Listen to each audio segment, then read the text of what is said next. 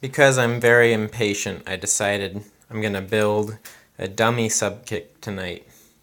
Wonderful! Okay, step 1, cut your least favorite XLR cable.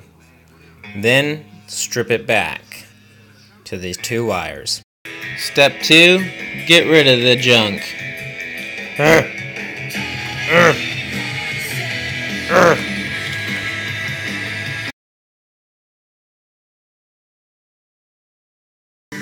Step 3, trim the 2 wires back, like so.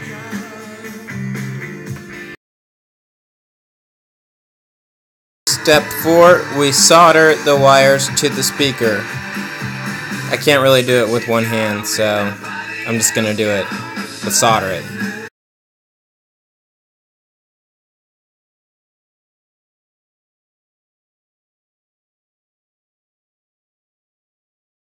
So now we've started up jacked in our door. We wired the speaker up into channel 1 and armed it. Now we test it.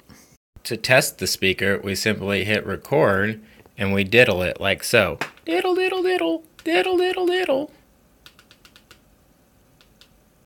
Now we play back to make sure it worked.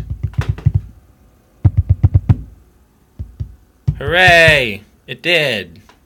Now that we've mounted the speaker super ghetto to the snare stand, we jam a little bit to test it and hope the cops don't get called.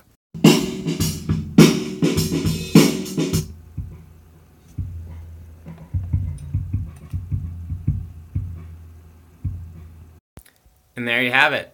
That's how you make a subkick out of a 22-year-old speaker. That's not even a circle, it's an ellipse and works well.